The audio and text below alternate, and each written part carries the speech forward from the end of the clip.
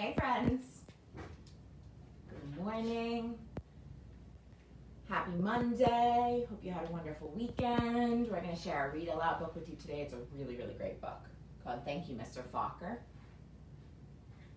It's a book I used to read to my third graders all the time, and we really loved sharing it together. So we're going to read it to you today. So I hope you enjoy this book. We hope you had a great weekend and that you're doing well. Today, together, we're going to read Thank You, Mr. Falker, and it's by Patricia, Polacco. We'll give our friends just another minute to join us, and then we'll get started. So this will be our last week of doing a read aloud every single day, and then in the month of August, we'll probably do it like once a week while we, do some other summer stuff. And then come fall, we'll join you again. So today we're going to read Thank You, Mr. Falker by Patricia, Polacco. Let's jump in.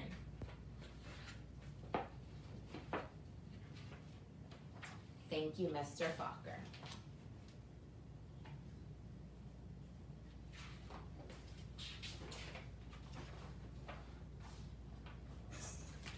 And I like in the beginning it says, to George Falker, the real Mr. Falker, you will forever be my hero. So here we go. Thank You, Mr. Falker by Patricia, Polacco. Let's jump in.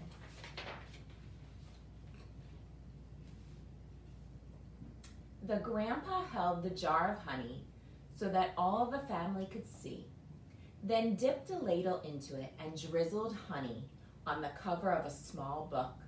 The little girl had just turned 5. Stand up, little one, he cooed. I did this for your mother, your uncles, your older brother, and now you. Then he handed the book to her. Taste. She dipped her finger in the honey and put it into her mouth. What is that taste? The grandma asked. The little girl answered, sweet. Then all of the family said in a single voice, yes, and so is knowledge. But knowledge is like of the bee that made the sweet honey. You have to chase it through the pages of a book.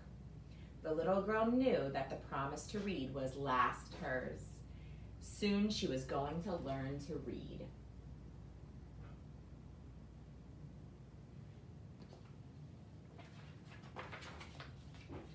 Trisha, the littlest girl in the family, grew up loving books. Her school teacher mother read to her every single night. Her red-headed brother brought his books home from school and shared them. And whenever she visited the family farm, her grandfather or grandmother read to her by the stone fireplace. When she turned 5 and she went to kindergarten, most of all she hoped to read. Each day she saw the kids in first grade across the hall reading, and before the year was over, some of the kids in her own class began to read, but not Trisha. Still, she loved being at school because she could draw. The other kids would crowd around her and watch her do magic with crayons. In first grade, you'll learn to read, her brother said.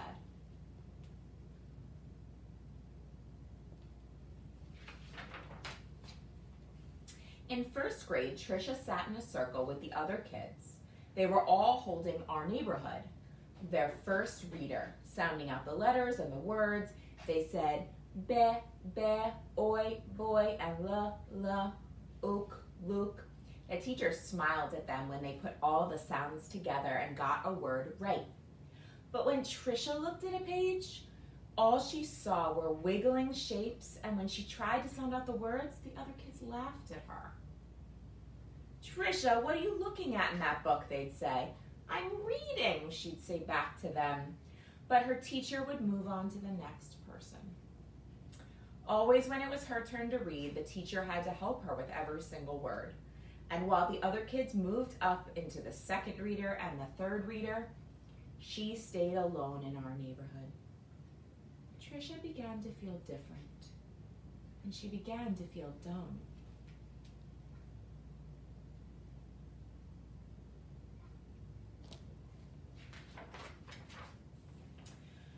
The harder words got for the little girl, the more and more time she spent drawing. How she loved to draw, or just sitting and dreaming, or when she could go on walks with her grandma. One summer day, she and her grandma were walking together in the small woods behind their farm. It was twilight. The air was sweet and warm. Fireflies were just coming up from the grasses. As they walked, Tricia said, "Grandma, do you think I'm different?" "Of course," her grandma answered. "To be different is the miracle of life. You see all those fireflies? Every little one is different." "Do you think I'm smart?" Tricia didn't feel smart. Her grandma hugged her. "You are the smartest, quickest, dearest little thing ever." Right then, the little girl felt safe in her grandma's arms. Reading didn't matter so much.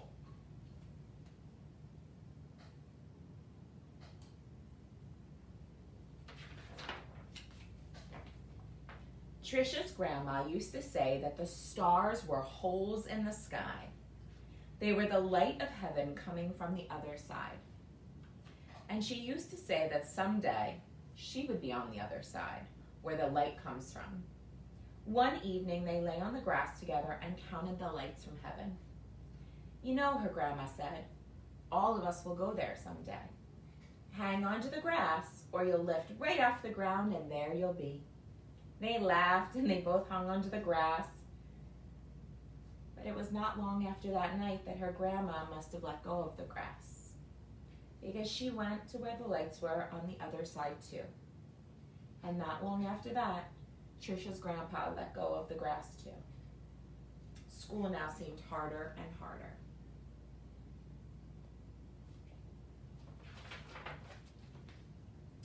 Reading was just plain torture. When Sue Ellen read her page or Tommy Bob read his page, they read so easily that Tricia would watch the top of their heads to see if something was happening to their heads that wasn't happening to hers. And numbers were the hardest thing to read. She never added anything right. "Line the numbers up before you add them," the teacher would say. But when Tricia tried, the numbers looked like a stack of blocks, wobbly and ready to fall. She knew she was dumb. Then one day, her mother announced that she had gotten a teaching job in California, a long way from the family farm in Michigan.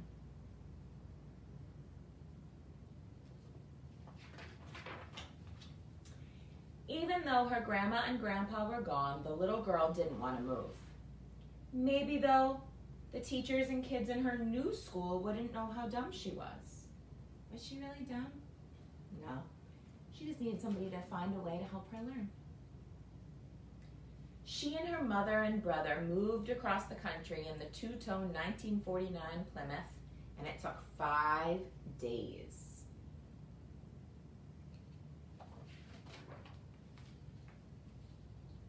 But at the new school, it was the same. When she tried to read, she stumbled over the words. The cat ran. She was reading like a baby in 3rd grade. And when the teacher read along with them and called on Tricia for an answer, she gave the wrong answer every time. "Hey, dummy," a boy called out to her on the playground. "How come you're so dumb?" Other kids stood near him and laughed. That was so mean. Tricia could feel the tears burning in her eyes. How she longed to go back to her grandparents' farm in Michigan.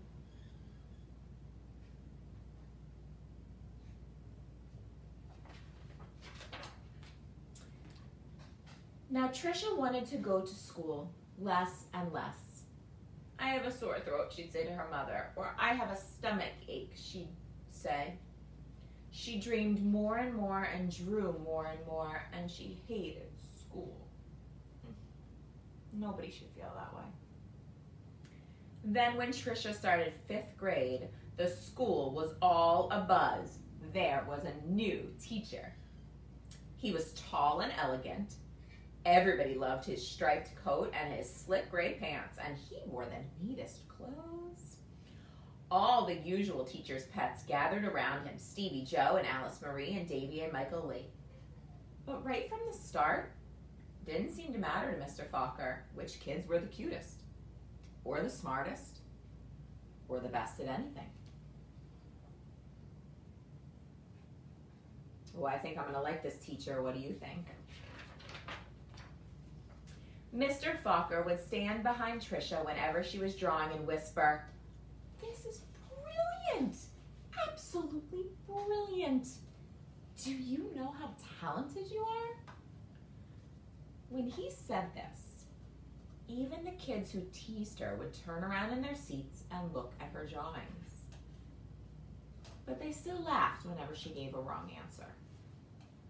Then one day, she had to stand up and read, which she hated. She was stumbling through a page in Charlotte's Web, and the page was going all fuzzy when the kids began to laugh out loud. Mr. Falker, in his plaid jacket and his butterfly tie, said, "Stop! Are you all so perfect that you could look at another person and find fault with her?"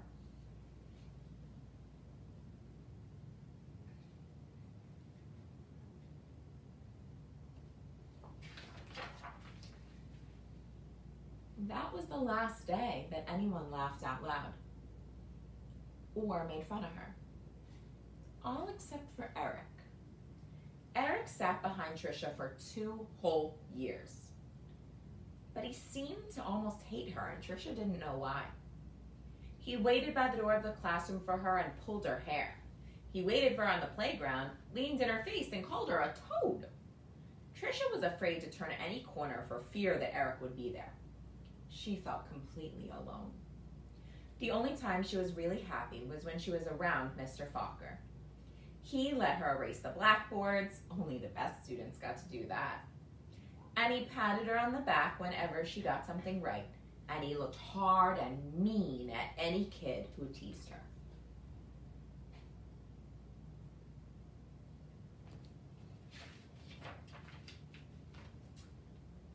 But the nicer Mr. Falker was to Tricia, the worse Eric treated her. He got all the other kids to wait for her on the playground or the cafeteria or even in the bathroom, and they jumped out and called her stupid or ugly. I wish they'd be kind. And Tricia began to believe them. She discovered that if she asked to go to the bathroom just before recess, she could hide under the inside stairwell during free time and not have to go outside at all. In that dark place, she felt completely safe. Should any child ever feel that way? No.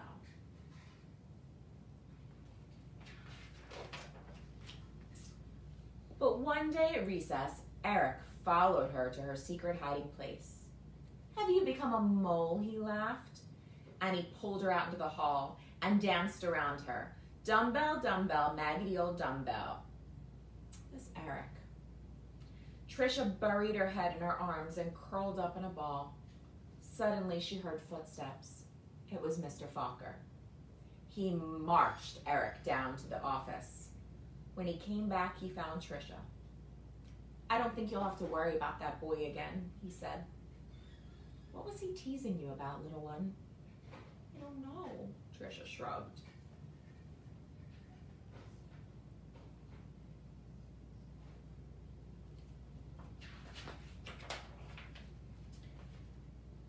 Tricia was sure Mr. Falker believed that she could read. Or she learned to memorize what the kid next to her was reading.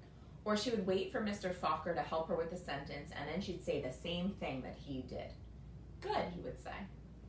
Then one day, Mr. Falker asked her to stay after school and help wash the blackboards. He put on music and brought out little sandwiches, and they worked and talked.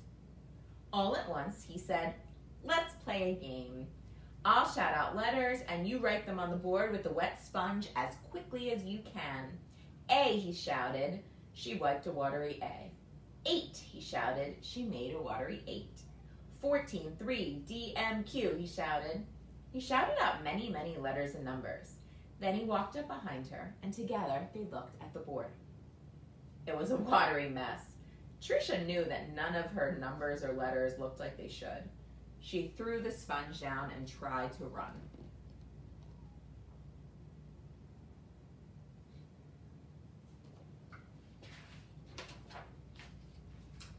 But Mr. Falker caught her arm and sank to his knees in front of her. "You poor baby," he said. "You think you're dumb, don't you? How awful for you to be so lonely and afraid." She sobbed. "But little one, don't you understand? You don't see letters or numbers the way other people do. And you've gotten through school all this time and you've fooled so many, many good teachers." He smiled at her.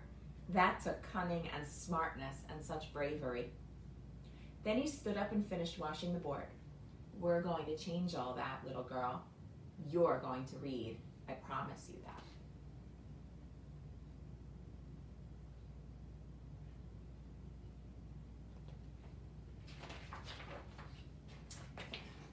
Now, almost every day after school, she met with Mr. Falker and Miss Pleasy, a reading teacher. They did a lot of things that she didn't even understand. At first, she made circles in the sand, and then big sponge circles on the blackboard going from left to right, left to right. Another day, they flicked letters on a screen, and Tricia shouted them out loud. Still other days, she worked with wooden blocks and built words. Letters, letters, letters, words, words, words. Always sounding them out, and that felt good. But though she'd read words, she hadn't read a whole sentence. And deep down, she still felt dumb. And then one spring day, it had been 3 or 4 months since they had started, Mr. Falker put a book in front of her. She'd never seen it before. He picked a paragraph in the middle of the page and he pointed to it. Almost as if it were magic, or as if light poured into her brain, the words and sentences started to take shape on the page as they never had before. She marched them off to, slowly she read a sentence, then another and another, and finally she read a paragraph, and she understood the whole thing. She didn't notice, but Mr. Falker and Miss Pleasy had tears in their eyes.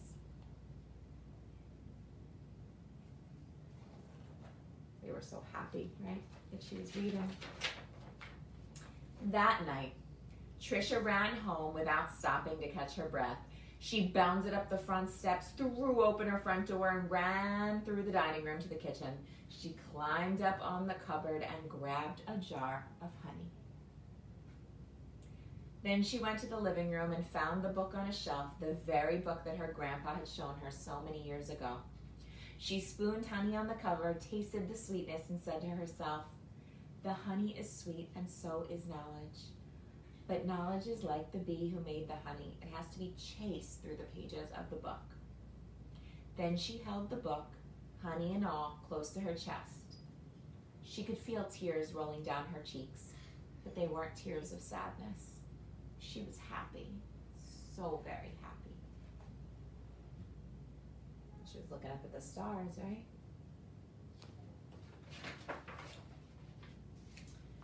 The rest of the year became an odyssey of discovery and adventure for this little girl. She learned to love school. And I know this because that little girl was me, Patricia Polacco. I saw Mr. Falker again some 30 years later at a wedding. I walked up to him and introduced myself. At first, he had difficulty placing me.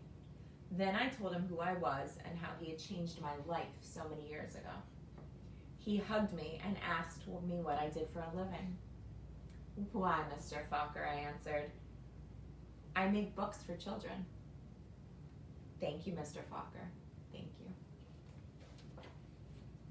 The story is called "Thank You, Mr. Falker" by Patricia Polacco. Such an amazing story. Patricia Polacco is a beautiful author, and it's so cool to hear her life story in her own words as she writes a book, and the remarkable teacher that helped her find her way. So never give up. Keep reading, keep trying. Anything you're struggling with, find a new way to learn it or ask for help. And just keep on trying and you'll get there. And you can become anything you want to be, just like she became a beautiful author. Thanks so much for joining us today at the Read Aloud. We hope you enjoyed this amazing story as much as we did. We did. Have a great day. Be kind to each other. And remember, keep washing those hands. Bye, friends.